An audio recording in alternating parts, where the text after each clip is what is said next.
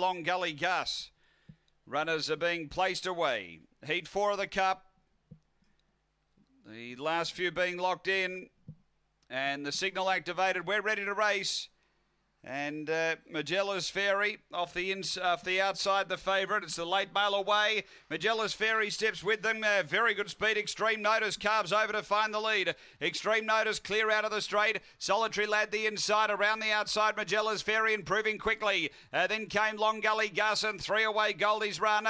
Behind those Cries Plugger. Then Emily Az and Shine on Shanna back at the tail but off the back. And we've got a real race on here. Extreme Notice the outside. Magellan's Fairy. Magellan's Fairy getting the better of Extreme Notice, who's trying to lift, but Magellan's Fairy the last bit. Magellan's Fairy beats Extreme Notice. Third home, Solitary Lad. Then Goldie's Run, and behind those came Emily Az, Long Gully Gus, Cries Plugger, and Shine on Shatter is back at the tail end. The time here is around 30 and 10.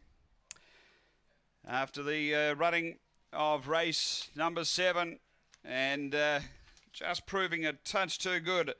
Magellan's Fairy, number 8, Lynn Smith, Terry Marie Morris, a White and Fawn Bitch, January 2015. Where's Pedro, Elite Fairy, number 8, second, going to 6, Extreme Notice, Brian Weiss, and third, we stand by number 2, and that is Solitary Lad for Richard Clayfield, 8, 6 and 2. The time is